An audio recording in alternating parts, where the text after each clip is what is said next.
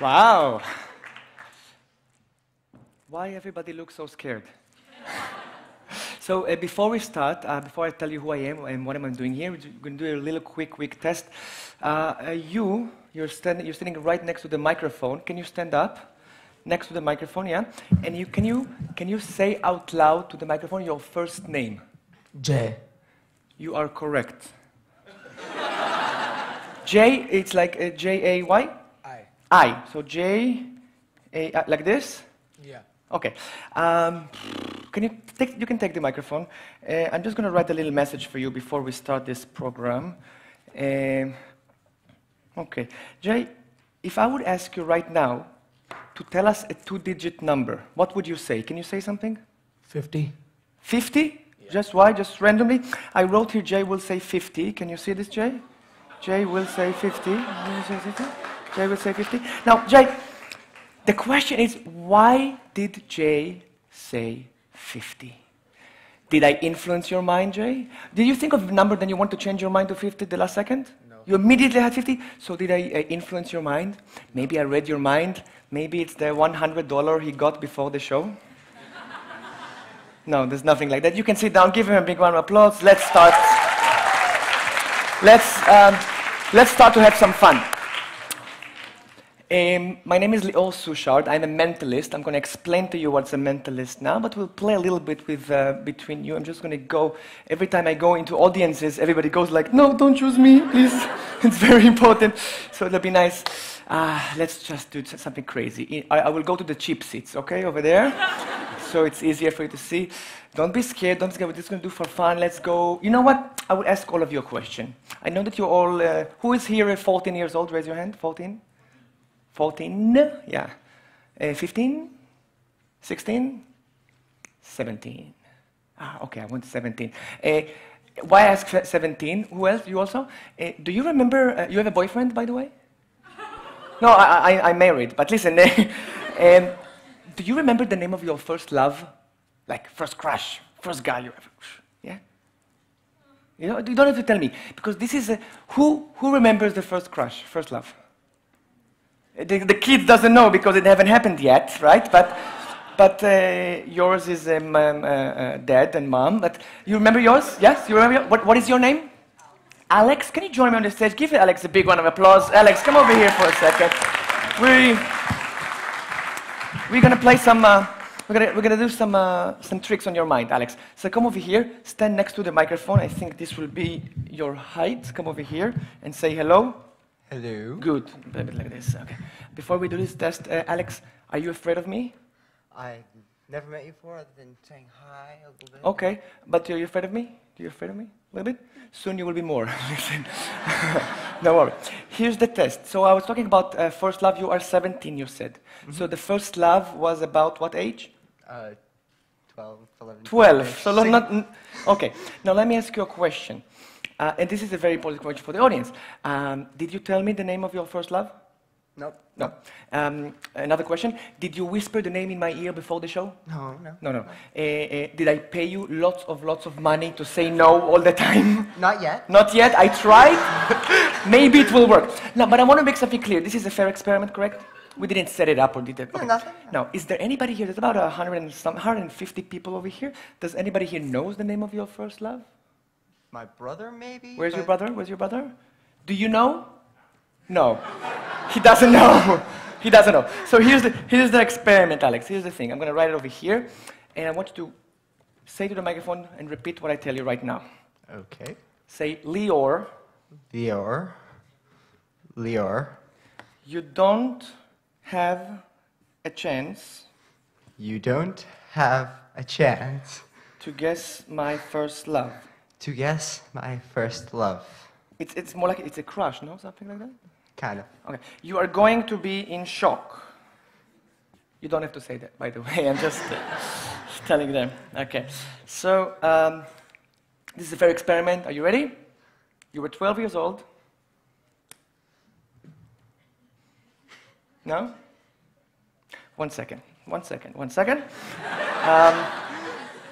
Because people think that mind reading is something very, very easy to do. It's very, very difficult. And it's not that I hear minds, it's a psychological thing.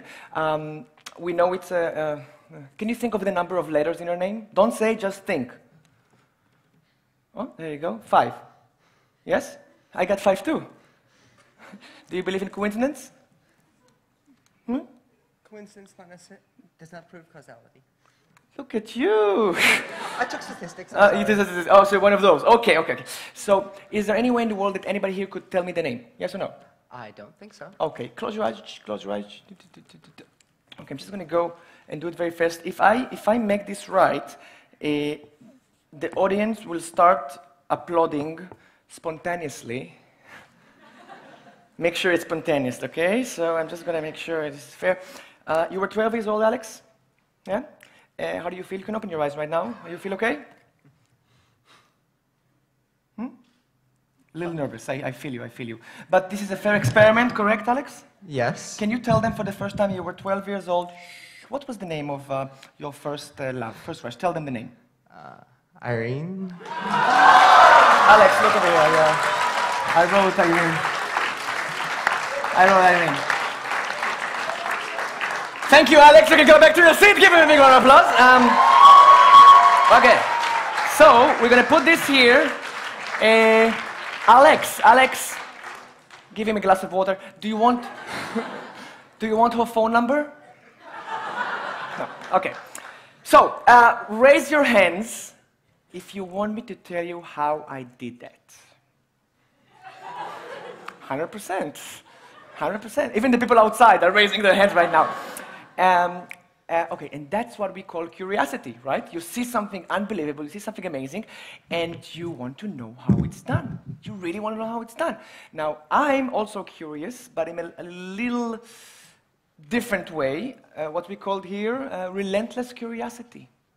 I am a mentalist, I'm a mind reader. This means that I'm not going to tell you exactly what I do, but let's just say that I know how the mind works. I know how you behave, I know how you think, and I know how to manipulate your minds a little bit. And during the performance here, the lecture, you can ask me any question you want, except how did you do it? So, what is a mentalist? Read minds, influence people, know things, relentless curiosity. The reason why I have relentless curiosity is because that nobody teaches what I do. You cannot learn this in school, in university. There's no PhD in mind reading, although I think it would be amazing if it would be PhD in mind reading, but there's no. All I was doing, I learned by myself. I learned to do it, I learned to practice, I practice it more and more and more and more, and the stuff that I'm expert, I do it alone.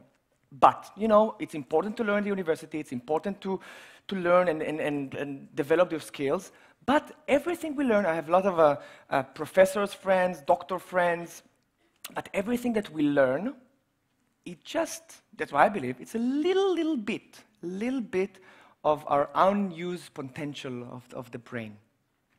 Okay, there's so many things we can do with the mind. I mean, you've seen lots of lectures, and we'll talk about in a second. All the things we learn is really a small part of what I do.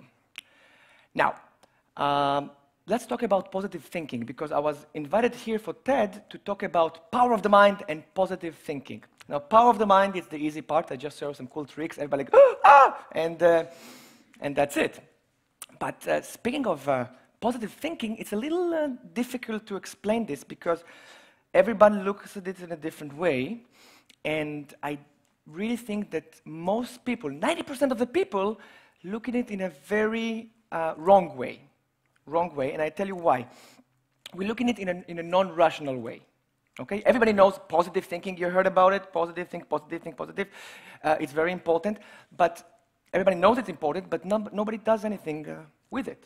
The best example I know is imagine a doctor, a surgeon, who helps to cure somebody from cancer, and then they finish the surgery, they go outside, they smoke.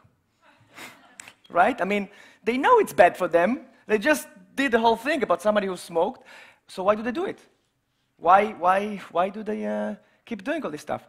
For me, positive thinking is not what I explained to you. Positive thinking is a state of mind that makes you do the things that you want to do and make you prepare for the things that you want to accomplish in life. Okay? In a few minutes, I will explain to you something very, very cool, which will be, at the beginning of the presentation, you said reading the mind like reading a newspaper. I brought some newspapers here to read. And the next test that we're going to do in a few minutes, I believe that the probability to guess a word that will be chosen from these newspapers will be, sorry about the handwriting, will be 3,100,031. You'll know why I'm doing like this. 730, let's do it like this, 8.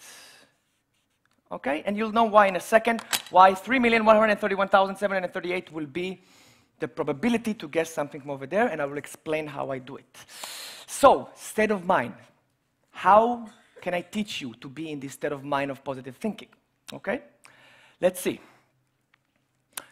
Our brain. I can talk so much about our brain. Our brain is an amazing, amazing machine. Incredible machine, but there are a lot of ways to manipulate it, to trick it. And if we know how to trick it and manipulate it, why don't we manipulate it for good? Okay? We all know that reality, well, I don't know if you know, reality creates a manipulation in the brain. I'll give you the perfect example. Are you ready, everyone? If you have something in your hands, just put it on the floor. We're going to do an experiment with everyone. Let me show you how we can manipulate your mind, okay? Here's a cool trick. I want you both of you to hold your hands like this. All of you like this. Perfect. Yeah, okay. Now, one of your hands, the right hand, by the way, this is the right hand.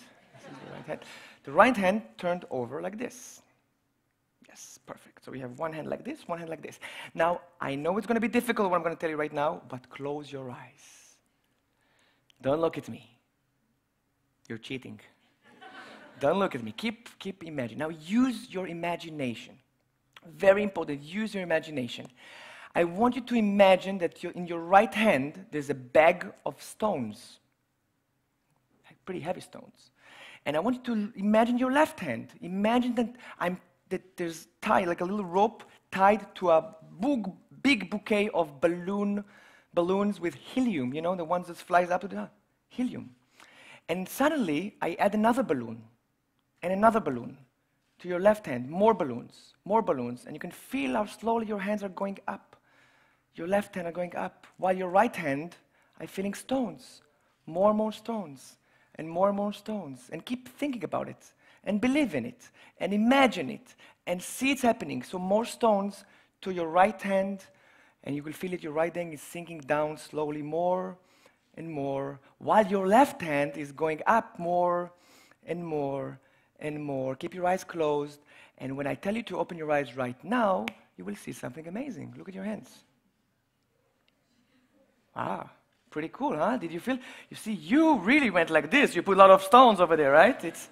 So this is how you can manipulate your brain very, very easily. So I told you that reality, okay, reality can create thoughts. We think according to what's happening in reality. So, will thoughts create reality? This is the interesting thing. And the answer is yes. Thoughts create reality. So, if you think positive, good things will happen to us. And I'll explain why in a second. Something happened to me at the age 21. I've always been a performer. I'm a performer artist. I'm a stage performer. I'm not a lecturer. I don't know how to lecture. That's why I always start to think what I'm going to tell you exactly. When I was 21, I was performing. I was doing shows for a little bit of corporate events, conventions, 100 people, maybe 300 people, some in private houses, private events. Suddenly I got a phone call from someone. Hi, Lior. We're doing a convention in South Africa, 4,000 people. Big stage, screens. I'm going like, 4,000 people. I just did a show for 60 people. How the hell am I going to do a show for 4,000 people? But I said, yeah, sure, no problem. Yeah, we'll do it, boom.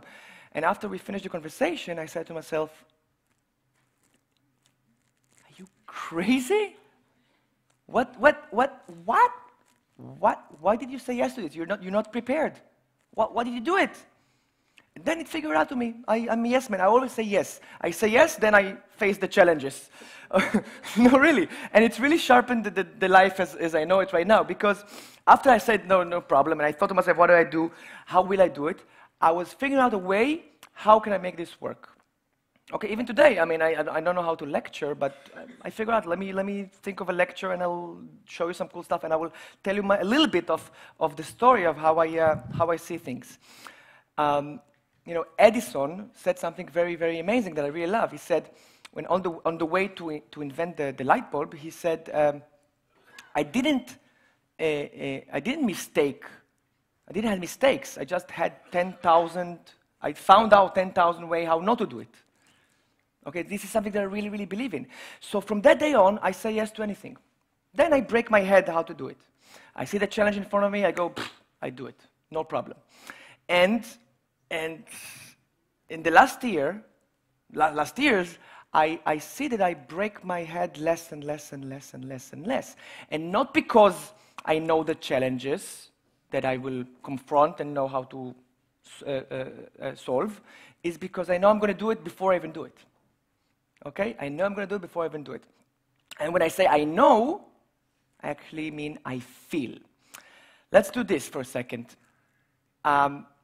Even today, I always say yes to impossible things that happens to me, and I know I can do it because I believe in myself. And this is something very important to you, and you need to believe in yourself also. You're not going to believe, if you think positive, you're not going to believe how amazing things will happen to you right now. If you start to believe in yourself, you will not only know how to deal with challenges and crises and find solutions to stuff, you will also, not only that you will find opportunities for good stuff, you will create the opportunities for yourself. Someone, I don't remember who said it, but someone once said something very cool. He said, if opportunity doesn't knock, just build the door. Right? I mean, it's a wonderful thing. And we're going to try to do something very cool about how to manipulate mind, because let's try to do something like this. We'll get back to the 3,131,733 in a second. I'm going to draw here a circle, and let's test your imagination. Okay? If you don't have good imagination, just imagine that you have one. Okay? Okay. So let's do this. Let's do this. If I ask you to draw something inside this circle, what would you draw inside? A star. A star, that's very cool. And what would you do inside? A face. A face, that's very original. And what would you do? I would draw a figure. A figure? Yes. Which figure? If anything. Anything? Okay, let me go again here. And what would you do? I would probably make a cricket field out of it. Okay, whatever you said. And what would you do? The earth. What? The earth. Ah, really? Cool. What would you do? Another circle. Another circle. Okay, so everybody, and what would you do? I don't know. You don't know? Okay, so you can see, I'm stressing you here, but you can see that everybody can think creatively and think of different things, right? Different things. Let me go over there to the corner. What would you do? You, yeah. Take your time. I get paid by the hour. What? Sorry? Line. Okay. You don't tell me yours. Don't tell me yours. Don't tell me. Do you have something also? Don't tell me. Don't tell me. Can you? What is your name? Surya. Can you join me for a second? Give him a big round of applause. Let's do a cool test. Let's do something very cool. Let me show you how you can manipulate someone's mind. You have a picture in your mind? Now let me ask you a question. It's very, very important, Surya. Come over here. And did you tell anyone? No. No, it's not set up or something, correct? No, it's not. Okay, so take this, and I want you to look over here, and don't do anything yet. Don't turn around. I'm gonna. Hi, Irene. Just look at the circle. Don't do anything yet. I'm gonna do the same thing here. Okay, just look at the circle, and when I say now, you will start to do your drawing. Okay? Okay. Try to be as close as possible to what you have in your mind, and don't tell me nothing. Close your eyes for a second. Some of you will know what I'm doing. Part of the influence process. Keep your eyes closed. Keep your eyes closed. Keep your eyes closed. Close. Don't open it yet. Don't open it yet. Keep it close. Keep it close. Keep it close. Keep it close. And when I say now, you will do your drawing. Are you ready? Don't start yet. I'm just gonna. Are you closing your eyes? Surya, yeah. Keep your eyes closed. I will show you something interesting, which is very similar to something somebody said. It's something, but I will try to maybe do something like this. Okay, it's very. Is it abstract? Is it abstract, Surya? Are you hypnotized, Surya? Don't look, don't look. Keep looking over there. Keep looking over there, Surya. Are you ready? Are you ready? Yeah. So I want you to start. You know, just a quick question. Nothing. You didn't tell me what you're going to do, right? No. And I did not tell you what to do, right? No. Okay. Can you please? Let's see what your reaction will be. Can you please do your drawing now?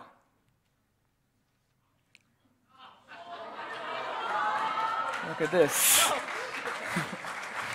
Wow! Look at this. I have one more than you, but I think it's similar enough. Thank you, Surya. Give him an applause. So I told you, our brain can be manipulated. If you do the reverse, you can do it also. You can do it also. I don't know why. I was going over here. I don't know why. What is your name? Can you stand up? I'm just going to. And what is your name? Stand up. And what is your name? Stand up. When he was doing this, all of you were thinking of your drawing. You were thinking of like a square, something like that, maybe? No. What were you thinking? Nothing. Who here was thinking of a square? Something with a square. Nothing.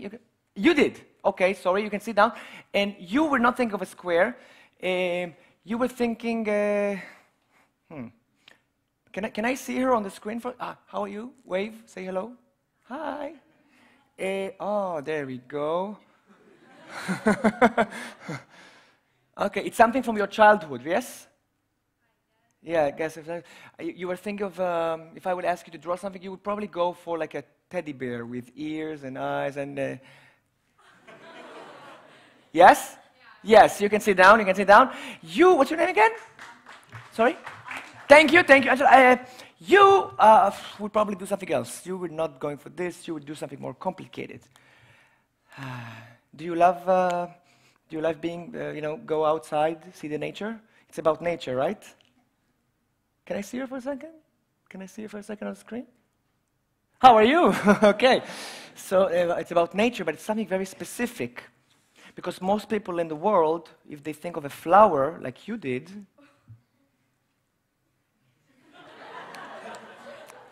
would do like a flower and do the leaves, but you did something else. You thought of a flower with 4 leaves, and then there's something in between those leaves, right? How do I know that? I'm a mind reader. You can sit down. Thank you so much. So this is very, very cool. You know what? At the beginning, I showed you about. I talked about the probability to guess something from over here.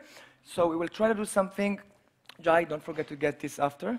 We'll try to do something like to finish this, something with a big surprise. And we will show you something which is really impossible to do. So I will need a volunteer. Look at this. You know what? Because I guessed you're a teddy bear, can you join me for a second? Oh, you know what? No. You can sit down. And your friend, what is your name? Because you have glasses. Come over here. Just want to make sure you see it. And give her a big round of applause. Okay, here's the test. What is your name again? Jiyun. J-U-I-U-N. Jiyun. Jean. Okay, can you, 1 second, I'm just going to write it for you here. Can you spell it for me? J? U-Y-U-N. Julian. Okay. Let me just look at you for a second. Really, teddy bear with ears, right? Okay.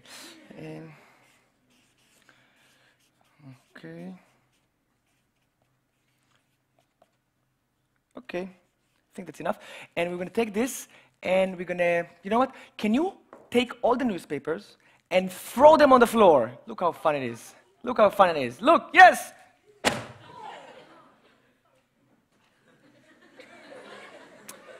Good. Good, good, good, good, good, good, good. So, we're going to do something very, very cool with the newspapers. I want you to mix them up, mix everything up, mix all the newspapers, mix. Take your time, you have 10 seconds to do that. This is fun, huh? And whatever you want, you see there's newspaper, this is from today, this is from yesterday, this is interesting, this is from tomorrow, actually. No.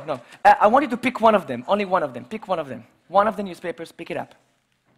Except this one. No, don't let me influence you. Whatever you want, just pick one. You go for the gossips. Okay, this one, you sure? Can you join me over here, please?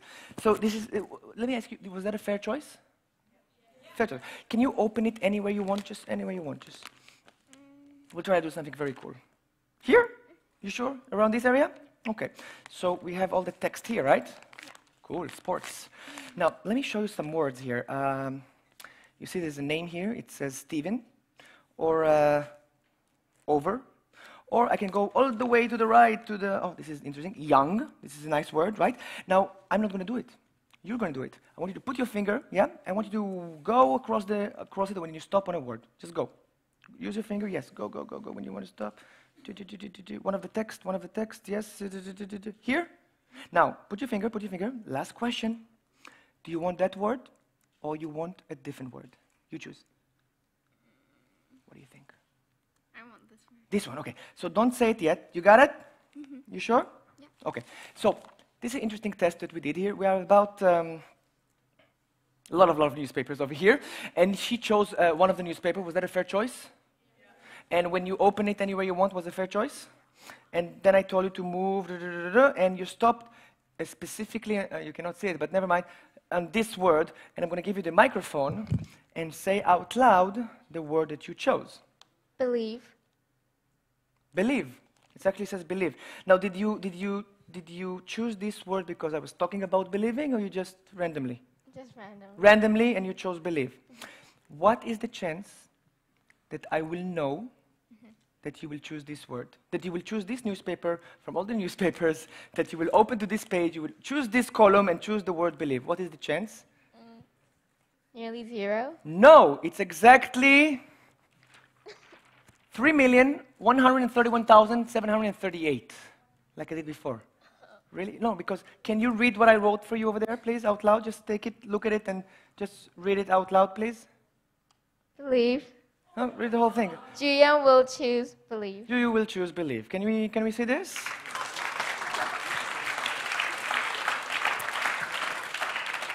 So much mess. So, no, stay with me, come over here. So, to conclude this, I do the impossible every day in my life. In my professional life, in my personal life. By the way, I lied to you. I lied to all of you. I didn't influence you to say believe, to choose believe. I knew you will choose believe. How did I know? No, not because of my mind already, because, yeah. Good sense. The number that I wrote here at the beginning, 3,100,000, is actually spells believe if you turn this over. So you will hold this. So I do it all my life. I do it everywhere I go. I perform all over the world. And I love what I do. And I do the impossible, as I said, for 2 reasons. 1, because it's really, really cool. And 2, to prove to all of you that you can do the same. If you... Thank you very much. Thank you. You go back. This is yours. Thank you very much. Thank you.